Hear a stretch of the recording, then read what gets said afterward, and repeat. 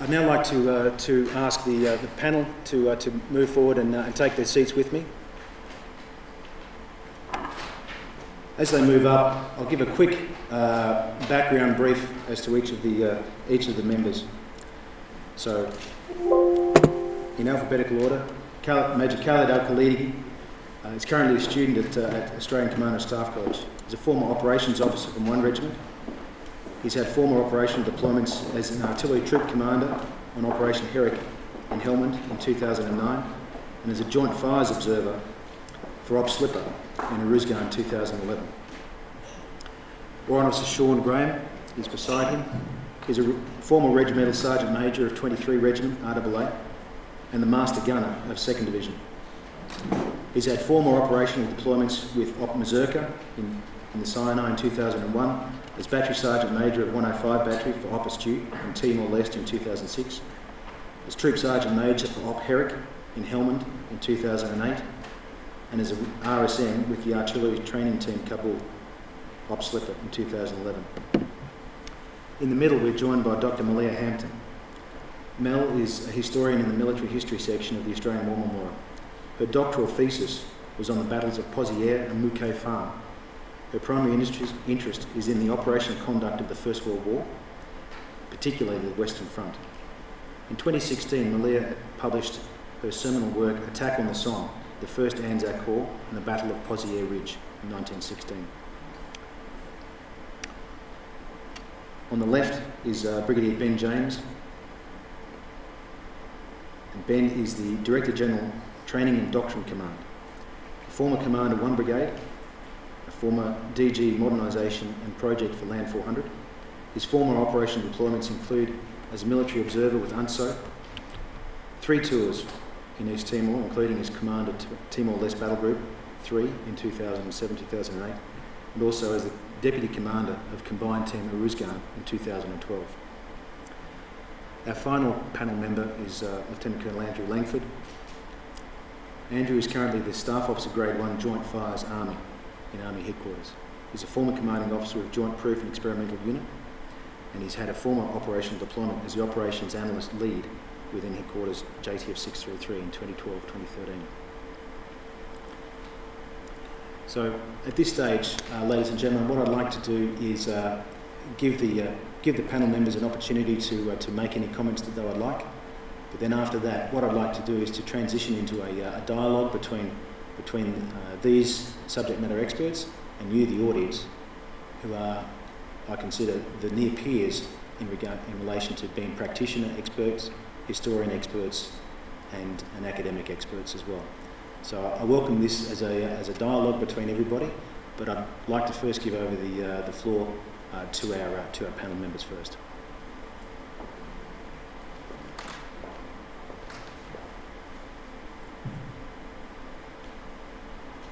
Hello everyone, Major Khalid Al-Khalidi. First I'd like to touch on Adam Rankin's brief about the improvements in prediction from especially the end of World War I, and say that even though a lot of things have changed, based on our experience, myself and Sean Graham's, a lot of things have stayed the same. And that on operations in Afghanistan in 2009 with the British Light Guns, every member of the troop, specifically myself and Sean, primary responsibility was solving the Galley problem. And we were doing everything possible in accordance really with the same principles that were developed in World War I to be as accurate as possible. So that hasn't changed. Thanks, Floyd. For those who don't know me, Sean Graham. I've been out of the Army a couple of years now. But thank you very much to Colonel Ford for the invitation to come down. I really appreciate it. And yeah, from especially the first brief, the gunnery problem still exists. And although we've come pretty close to cracking it on a consistent basis, it still comes back to bite you. And one example I'll give you is just about 95% of all guns in Helmand Province went down over a couple of day period. All the sites shut down, GPS shut down, nobody could fire. They started bringing sites in under 24 hours from the UK, and they sent that part of the gunnery problem back to some boffins at various establishments in the UK and solved it within about 36 hours. And it was quite a simple solution, but it did, that gunnery problem came back to bite us, and yeah, it could have got very dangerous. And the other point that I saw in the first one was the dedication that Fourth Army was putting into the counter battery fire. We did put a lot of effort into counter battery fire in Helmand Province in terms of if any indirect or rocket appeared, we would go to great lengths in terms of trying to destroy those assets because of the damage they were doing to friendly forces. When we first started with our counter battery, we were an absolute disgrace. And as we progressed through the time, our response time, our system got a lot better to the point that we were able to have a good crack at getting the mortars and rockets. Thank you. The other end of the scale of human history, not any present. That working? Anyway. So the one thing I would say about the course of the conduct of the First World War is the most marked thing, I think, is that the level of unpreparation. There was lack of preparedness for conducting warfare in a static trench system versus what they were able to do by 1918. And some British historians have talked about this as a learning curve, and then we have a tendency as historians to throw that entire term out because, in the words of Robert Pryor and Trevor Wilson, if there was a learning curve, it was an astonishingly uneven one. But I think there is still merit in thinking about that, no more so than in the role of the artillery, because technologically I think the artillery development actually does describe a really neat curve. They went from expecting to drag pom-poms around the flanks of their enemies to being able to fire very sophisticated counter-battery fire and barrages and all the things we've been hearing about tonight.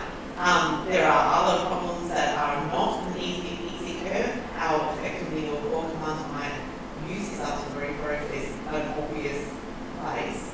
But there is learning processes that are going on constantly in the artillery. It's really important to start now understanding that in the First World War. I think in terms of lessons learned, and I can certainly speak from a capability perspective in terms of how that's manifesting itself in terms of how we're moving forward from here onwards. The team and I at Army Headquarters are focusing on various aspects of the capability, but one to start with is ammunition, because we all know it's about ammunition. There's various projects that are currently underway with improving the lethality within the 81mm spectrum, which we're responsible for, and moving forward from that with traditional 155, going out to ranges of +60 to 70 k's. From around about that 75k range, we're looking at introducing rockets and taking that out with missiles out to about 300 k's. So we can talk about platforms and delivery systems, but at the end of the day, it's all about ammunition and effects we can generate. And while we don't have necessarily all that capability at the moment, those capabilities is something that the team and I are responsible for, and we should get some. But team, as I think the lone infantryman in the room today, I probably should feel a little bit nervous in a community of gunners and academics, but I actually feel strangely at ease. Nick, I'll just say from the outset what an extraordinary series you've run. To hear that summary you ran through, 11 seminars of this nature, feeling supported by a strong community of gunners led from the front, General Ford here, General Stevens here, Head of Corps here. This is exactly the sort of professional body we want to have coming together for a number of reasons, certainly reflecting on where we've been, but also having some input into a pretty significant period of change that Army is not starting to chart, is probably mid-stride in now. So we're orchestrating a seminar and a series of seminars of this nature of the areas you've covered, mate. Well done to you and Craig and the team for pulling this together. Certainly from a trade-off perspective, you can absolutely see corps that speak with one voice, that come together to think about these things deeply, to speak with a common voice. You can tell where they're going in the future with their trades, with their training, as opposed to those who don't do that quite as well. So well done for a fantastic contribution, mate. And I just think this seminar and the support you've had here from an enormous amount of experience, those who've gone before us, historians like Roger Lee, of course contemporary gunners that have got on the stage here, I just think it's fantastic. So keep going. When Nick asked me to come along to speak here, I did had an opportunity to do a little bit of research at the War Memorial. And for me, in terms of taking lessons from this particular seminar, and I think seminars previously as well, you get drawn to that extraordinary painting by Will Longstaff. It's actually called The Breaking of the Hindenburg Line. A great piece of canvas, marked 5 tanks emerging out of the shattered spires behind the town. Diggers standing amongst casualties, amongst captured prisoners, so that sense of confusion about what would happen in the close fight. Of course, breaking on the high ground, on the back of the canvas, you know, the guns clearly firing in support. You really do get a sense of what that is all about, that combined arms sense of what needed to happen at a critical juncture in the First World War at the end of 1918, as they sought to close the entire war before the onset of winter and get on with that. So that painting to me captures a lot of the lessons that we've spoken about and need to be drawn out in a seminar that speaks about breaking of the Hindenburg Line. Like our young veterans here, I'd also draw the point talking about lessons of not so much what is changing, although we are absolutely in a period of change, and not too many corps at the centre of Northern Artillery, what's coming up, but also what stays the same.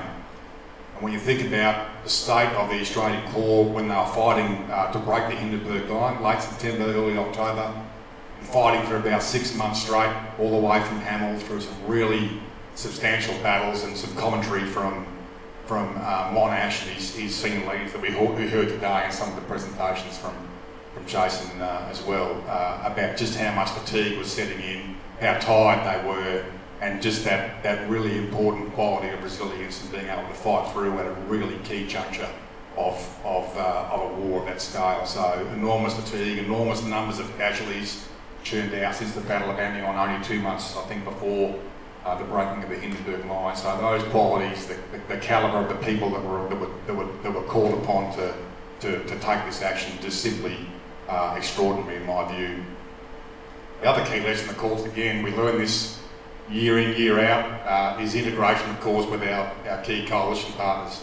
I think Jason referred to the presence of the American Second Corps fighting under Monash at the breaking of the Hindenburg Line.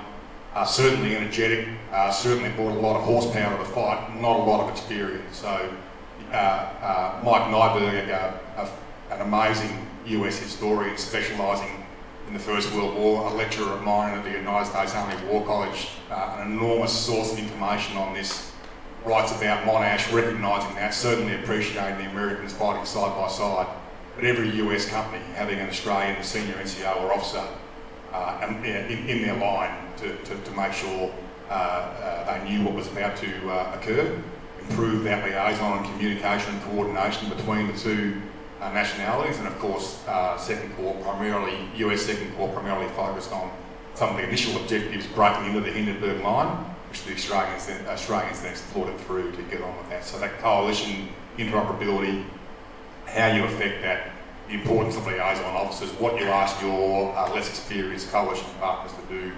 Again, lessons that we learn year and year again. I'm sure we'll learn it again next year when we see our American friends over here for things like Talisman Sabre as well. So yes, we are in a substantial period of change. The more things change, the more they stay the same. I think some of those lessons that were drawn out are really important for us to reflect on as well. So great seminar, great initiative, Nick. Look forward to the questions from the team. Thanks, sir. Now throw the ball over to the audience. We've got a pretty good repertoire of experts here. So it's nice anybody to ask a question or venture an opinion from one you've either heard today or something you've heard from one of the previous seminars so far.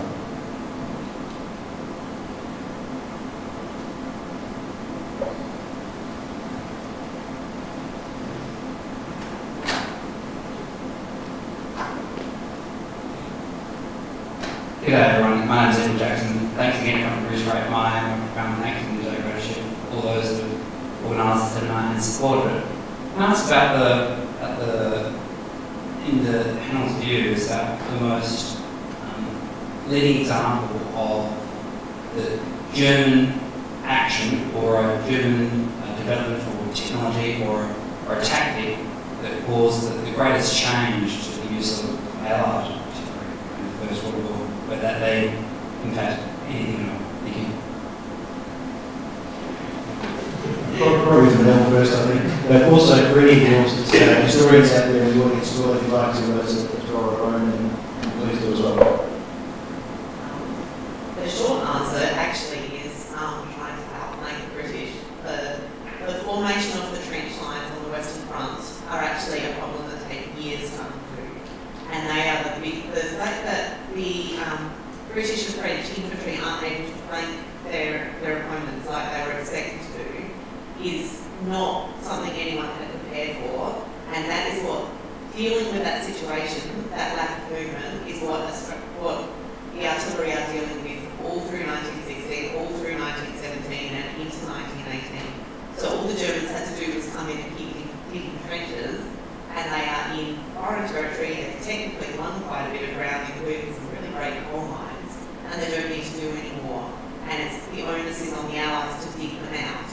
The way they start with their artillery is really rudimentary. They fight over which battery gets the tree so that their observer can see what's going on, and it becomes more and more sophisticated as time goes on. But that the level of sophistication that builds up is one that has taken years of constant attention. And aside from conducting immediate counterattacks and a major operation at Verdun, the Germans don't do anything else. They're doing full-scale raids. They're doing a lot of stuff at Verdun, which is against, using forts and quite different warfare. And then until the Spring Offensive in 1918, they don't have to do anything because they are at France and they're technically to continue on then, when the Germans do something in early 1918, and they are using a lot of artillery, but what they are using more importantly are their men. They haven't been doing these attempts to move that the British and the French have been doing. They're attempting to push the line, and originally they're attempting to bust the line open before you went through and flank people. They learn that that's not feasible. The line is 10 miles deep.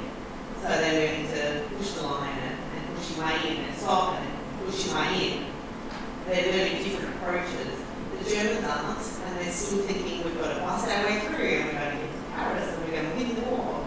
So they throw all of them into it. They have storm troops. They are manpower centric and focused on reinstating more movement. And if you contrast that with the offensive that won the war from Amiens onwards, pushing, stop, get set, push, stop, get set, push. They never break through. They never try to break through, but they are quite prepared with the liberal application of American infantry to push the Germans back to Berlin, and that's the difference. So, in short, digging trenches, in long, two very different learning paths. Would anyone else like to contribute to it as well? I think it's a really great question.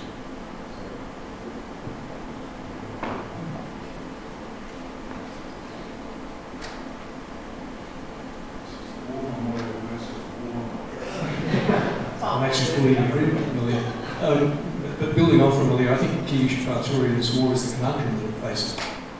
You don't get the sophisticated heavy artillery and all the sophisticated command and control systems unless you have a trench system. Because the biggest problem in 1914 was the biggest and heaviest gun you could pull around a battlefield was the 60 pounder. Anything bigger than that had to be garrison artillery and then a fort, because you couldn't move it. So as long as you've got trenches, you can put heavy guns in. Then of course mobile warfare returned in 1918. How do you move these ones? Don't. Which is why when we talk about Monty we're back to, guess what, 60 pounders and light field guns. I think the biggest problem for the artillery is learning how to change and adapt to the changing face of the battlefield. And I think the big story of this war is it does this quite quickly. When you consider the position of British artillery in 1914 or even 1915, it was very unsophisticated and particularly fairly light. By 1918, it's incredibly sophisticated, had the full range of solutions, everything from a light mortar to a 16-inch, well, they actually had two 18 inches on railway carriages that came out. So they could supply a specific solution to a specific military problem. And from where I sit, I think that's by far and away the biggest achievement of the Allied artillery. The French have the same, the Germans have exactly the reasons you said. I'd just like to offer a comment on the leader, saying that the Germans didn't adopt this bite and hold or bite and push thing. And the reason, in my mind, the reason they didn't do that is they couldn't do that because they had neither the manpower nor the industrial resource to resort to that sort of battle. They had to break through. They had to achieve a strategic result or fail. And they failed, obviously, but they, if you read Colonel Bushmiller's book, he talks about breakthrough battles, and he critiques of his tactics by saying, we could not adopt bite and hold. We did not have the resources. We had to break through. We had to achieve a strategic result. And in a sense, the sort of blitzkrieg tactic adopted another war later is the same thinking applied on those. That's one of those, that's really conceivable because that's one of those situations where they are saying one thing and they're doing another. Like, we're done, we're going to beat the French right, but we just want to take that ground over there and advance over there. You know, like they're saying one thing and they're doing another. He's saying they don't have the resources to do it, but someone is throwing resources at small-scale counterattacks on a daily basis and sending it into the field. If they had stopped and recessed slowly, they could have done quite well. I wouldn't believe him. But maybe not on the scale that the Allies could do in 1980, but if you put the resources that they put into their daily counterattacks on a 20-40 mile front, they could have done anything. They just couldn't have done it at all. We might disagree on that. Perhaps there's a lesson for every commander and staff officer out there that you can do anything as long as your priorities align. Can I tempt anybody for another question?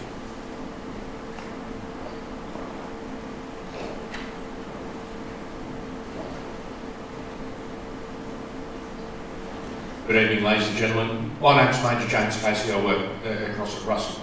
My question is for virtually all of the panel.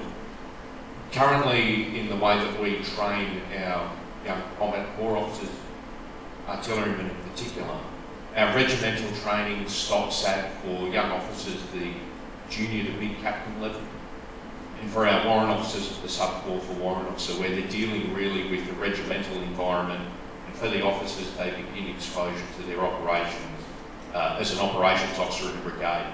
Given that we're reinvigorating the joint task force at the divisional level and how it is that plugs into American Corps, for example, do we consider that that's appropriate for where we sit now?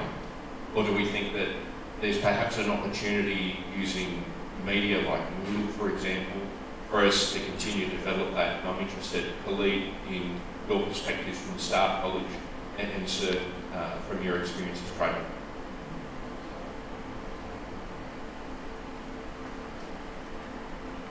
Okay, so I see you're talking about some kind of course prior to Battery Command Operations Officer, similar to the old BC's course many years ago. Well, I agree with you in part because every combat brigade is in a different cycle. Not all operations officers and Battery Commanders get a chance to work at that higher level. Some get an opportunity to do the advanced warfighter in the States, work as an Australian brigade within a US division, and achieve that exposure to corps level targeting, divisional level targeting corps and all that.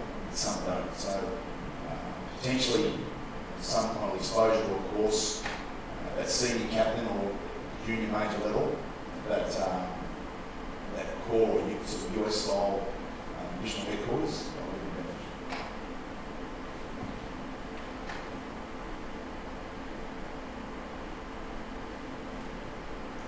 There we go, James. It's a really good question. The first comment that I'd offer is I wouldn't be wedded to the only training we do occurs in our schoolhouse. I think the learning and your growth and your opportunities in in fact, in a lot of ways, happen well outside the schoolhouse. And what we're asking our brigades to do now, what they're exposed to, not just through Hamels and Talbot Sabres, but pretty routinely through the training year, is absolutely at the centre of the training, the experience and the education and the growth that we're talking about. So don't limit your thinking and your understanding of how we train and develop our officers to that.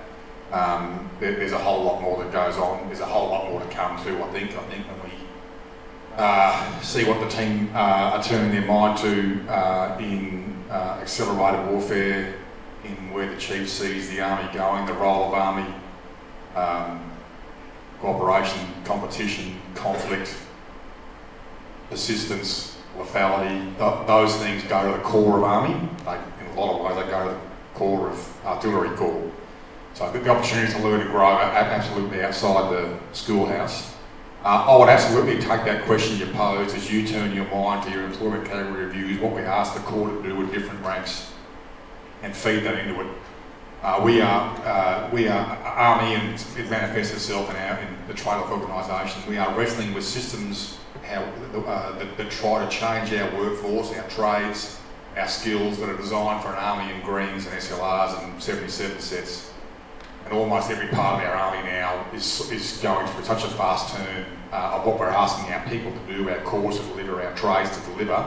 We just can't keep up with that formal sense of changing those trades and structures. So when you're head of corps and you get together for your corps conferences and turn their mind to those employment category review changes, pack that question in there and think critically about what sort of training we want to be able to do.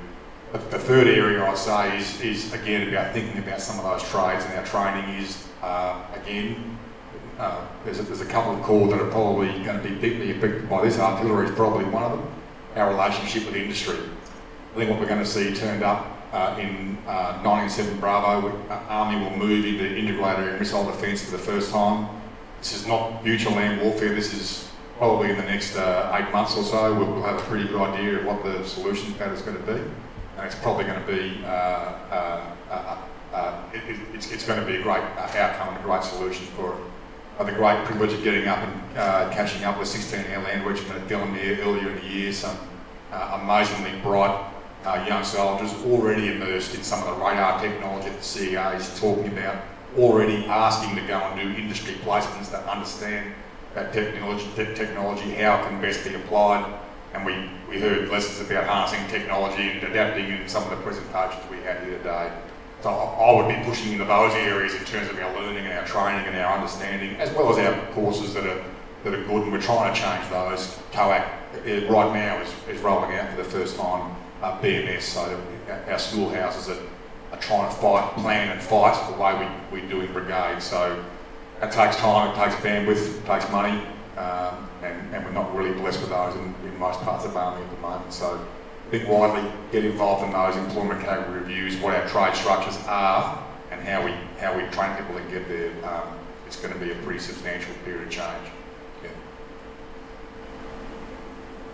Just to add to that too, James, while they're limited in terms of they're not formal exchanges, but exposure for our officers to some of these activities, we had just sent OPSO for Reg over for a future joint warfare planning activity over in the US. So he's come back with that experience, and we're hoping that he'll obviously pass that through the regiment. We're just gearing up for a series, if you might have heard, or some of the audience might have heard of Bolt Quest. So previous Bolt Quest, we've had quite a significant delegation from 16 ALR attend that. Next year, Bolt Quest 19-1 will be in Finland, and it will be quite a significant, it'll be quite a significant presence that we have at that as well. We're also looking at more formal exchanges through the Centre of Excellence at Fort Sill, with attendance on the course there, and one of the opportunities we're looking at there is for master gunners, CP sergeants and that kind of thing to be able to attend courses there, again to be able to bring back some of that experience. So while that is more formal, it's very much under that exchange umbrella, and that's something that we're exploring with CASG at the moment. So while unfortunately there's not enough of that to go around to everybody, We're always constantly looking for those type of opportunities where formal training ends to try and build up on through experience.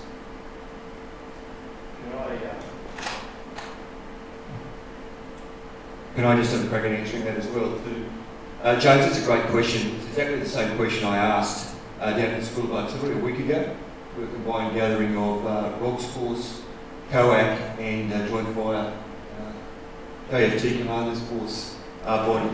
And it's the thing that concerns me the most as head of Bridget, I must say. And notwithstanding the comments made by the panel about all these other opportunities that are out there, they are excellent opportunities, and they're opportunities that perhaps we didn't enjoy quite the same way in the past. Although I do recall as a young lieutenant going and doing exercises in Hawaii and all of those kinds of things. But the opportunities we do get now are great. But I am concerned there is not a specific course anymore that delivers what we need for officers to be able to, in the RAA, to function at the divisional and above level.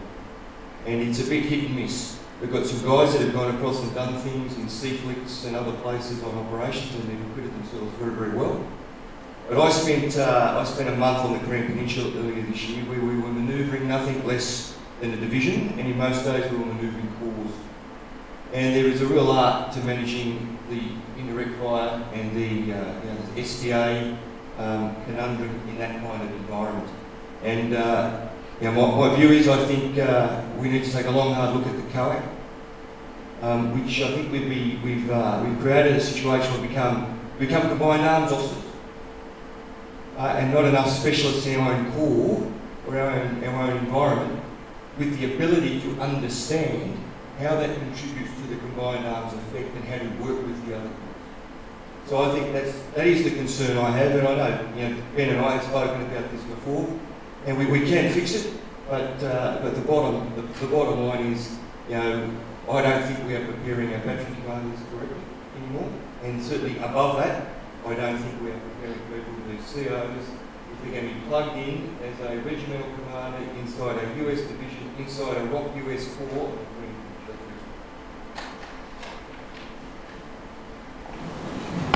And certainly a little bit of commentary to that.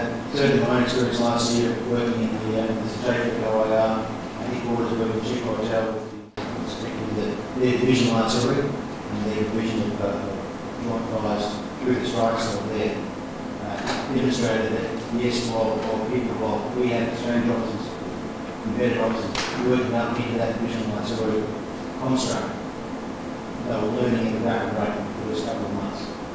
We had excellent people who were there, but they weren't prepared for it. They learned and they came away now. We may not have that luxury of that latitude of the US Divisional Artillery assets now to sponsor the Australian job with our initial march. Also, I guess there's opportunities for long-term two-year exchange positions, which could also assist in placement of the short-term training. My interesting words and another question here. So we've all heard the phrase of everything old is new again, and there's a tendency for old lessons to be forgotten at some point in history, convoys between the First and Second World War, for example. Is there anything from the First World War that's been rediscovered or reapplied in the last 15 years where we've been around the world?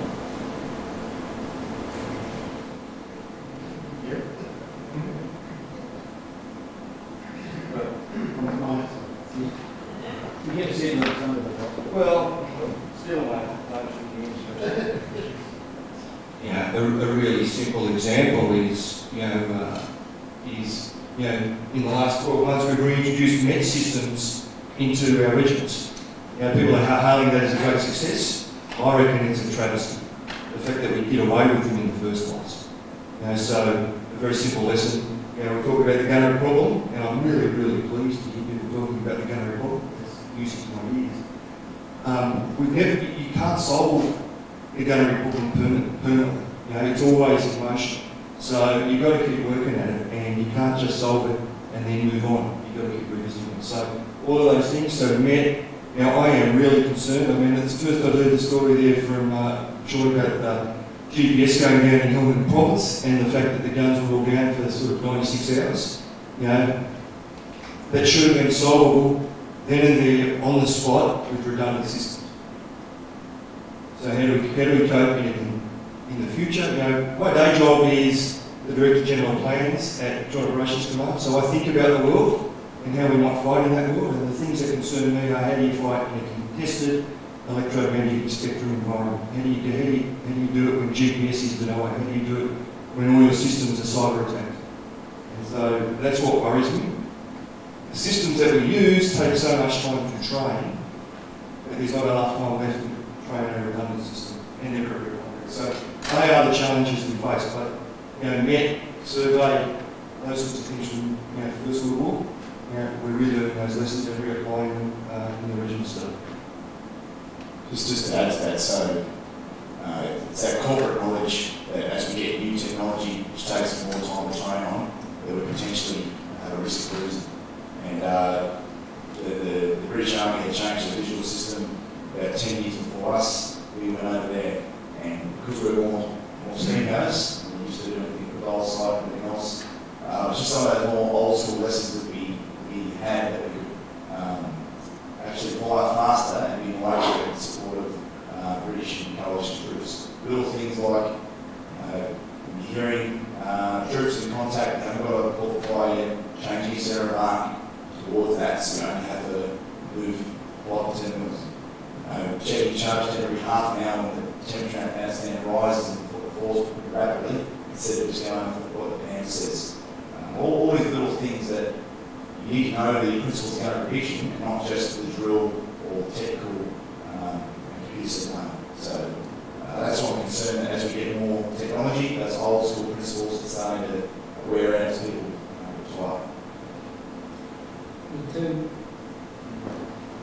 In terms of some of those lessons learned, another one, the head of Richmond mentioned about the Met. One of the other considerations we're looking at is weapon locating radar, particularly to augment that long fires capability that I referred to earlier. So that's another one for any of the 131 DLOT guys and girls that might be in the audience here this evening.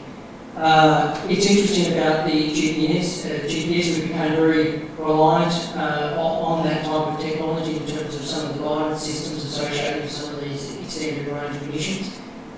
We're very mindful of that, and we are constantly considering the ramifications of working in a GPS degraded, with a better GPS denied environment in terms of how that's then going to manifest. In terms of some of those ammunition systems now that rely on that heavily that we've become so used to. So yes, it is very much an issue. I'm not saying we've got all the answers yet, but we're very cognizant of moving forward with those considerations. So it's funny, you get used to it and it works really well. You develop that technology and then there's defeat mechanisms for it. And funny enough, we're going back to or looking for different ways to solve that current issue. I would like to say, as the student chief in front of senior officers, there was one thing that I would hope, and I fully expect to see this today, is going on. In 1918, Australia sent a civilian army, they were volunteers, and it was sent over, but by 1918 they are very much professionals, and they are strongly encouraged to talk with each other and develop their professional ideas amongst each other, from platoon commanders with their company commanders all the way through. And that goes to artillery officers. They are deliberately put in positions where they have to hang out with balloonists to make sure that they trust their observation. They are deliberately put in places with tanks so that the infantry get put in with tanks so they trust them and they work with them.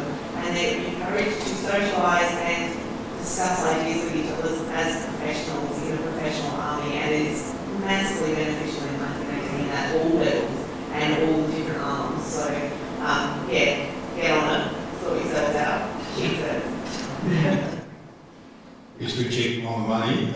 It's a really good question, and it's something that we are turning our mind to in a big way. Adam spoke in his presentation about the individual ways of looking at intelligence and counter-battery fires in the seminar context. We know now after the last couple of exercises, the big exercises that we've run, the biggest factor that slows down our decision making in a contested decision action cycle is the number of sensors that we have coming into one node, normally a headquarters somewhere, and our ability to process that, deal with that, analyse that, and then decide on that subsequently. So next year, for the first time, one of the key outcomes from Talent Save will be starting to identify key areas where we are going to start inserting things like artificial intelligence, machine learning, where will an army and defence force of our size get the biggest bang for the buck if and when we start inserting that sort of technology to get after it. So we're alive to it. The wheels do turn pretty slow. I think that's also driving a much different relationship with industry. Aviator's has been there for some time. Gunners also, I think what we're seeing in some of the dome simulators also is starting to see green shoots of relationship with industry. We know from some of the training that we're seeing with rework with even listing our land range safety, the type and nature and sophistication of training delivered by our industry partners couldn't be delivered in a decade by people that we have in uniform. So I think that entire relationship with industry, what we ask them to do, how we incorporate that innovation, we're going to see more and more of it with some of these changes we're seeing coming into the IRB and how we see our operating environment, where we know we're weak. I'm going to be a real spoiler, and I'm going to have to say that with a little bit of time left in this discussion, I would love it to have gone on for another hour, but I know we're all in place to go. And I asked the two people about what questions to ask them in Cross. I was about to jump on the bandwagon and respond to that a little bit and just give some contemporary information about what I'm doing in space. But if people ask a question, I'll leave. Quick comment from there, and then up to Luke, and then we'll just have to draw the Q&A to a close. So otherwise, we won't get this really for him to be prepared for a week. My name is Major Nick Allen. I'm in SO2 working on headquarters, and my job this year is to think about a lot of these issues. As Leah and then historian would say, history rhymes. And it does occur throughout the day about the lessons that we learned back in the First World War and the whole nuclear fire problem involved. There are a lot of parallels I see right now with where things are. As an Australian artillery, as opposed to the other Western Force artillery, we have withdrawn into ourselves, just dealt with techniques and the basic problem of firing guns. I think we've passed the inflection point now where, and you see this with the way the Russians have rediscovered their line of artillery. Of all the sensors that are out there in the battlefield, problems have changed in terms of the fact that the ranges that we're dealing with are far beyond our ability to organically observe and correct them. So we just changed.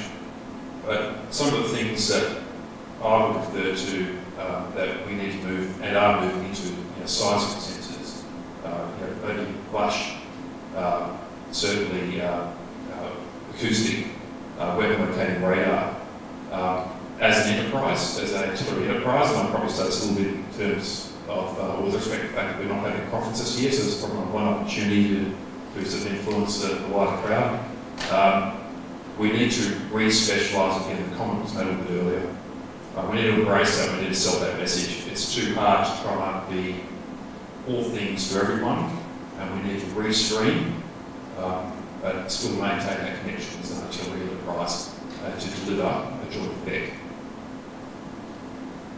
Brother Luke, please. That's a quick question. An observation on the question that you asked about things that have been used then disappeared and have come back. My name is Luke Carroll. I work in the Bishop team at Baltimore. This morning, my colleague, Bill Gray, who's actually writing the chapter on Melman, he had a photograph on his screen, and I couldn't help but notice the absence of the splinter shield on the gun. comes from that, I suppose, is that the splinter shield disappeared from the gun, but we adapted it in a way. We've actually put the splinter shield on the man through body armour. Who made mention that in the earlier, and great, it was a comment from the guys, in the early rotations of the Corps they didn't wear body armour, but in the later rotations they did, because there was some casualties, British casualties through splinters, grants landing, guns. So just the point, the splinter shields disappeared, they got from being gun. I'll leave this there to Sean to come and give a right reply. Yep, that is one. Yep, in Helmand, most of our engagements were extremely close to the guns. Our gun numbers were exposed directly to direct fire, small arms and so on. To that end, when we first got into theatre, so we replaced 2-9 Regiment as 40 Regiment, and at that stage, 2-9 Regiment were wearing body armour, and when our guys got in, we made the decision that if we had a direct threat, we would wear body armour, and then British CO 40 Regiment came out and said, no, we ain't get the entire, every battery is going to wear it every mission, because it was, the threat level was very high. So, yeah. Just to add to that, in previous deployments, Nick Nixon created the first rotation that went over. Their engagements were a little bit further out, so the risk of small arms fire coming back into the FOB from that contact was not as great. We were firing between 900 metres to sort of 1.5 kilometres out of normal engagement. And it was actually the stray rounds from the contact that were supporting coming back over the fog. So that's why we had to wear body armour, because we found the first couple of missions whilst firing the guns and rocks was hitting off excellent. So it was actually, less from split defence and more from stray rounds, and we were also very exposed because as we were having to fire closer and closer, we could move the wire, let the guns higher to be able to fire over the wall. So the guy's waist was exposed to the green zone where they can't see him. So that's the reason why we did that. I think it's staying after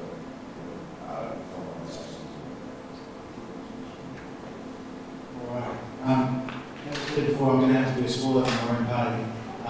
In order to give the final segments some voice, I'd like to draw this seminar discussion to a close. Can I please ask you to join with me in thanking our very distinguished panel, Carly, Nali, Mel, Andrew, really again. Thank you very much.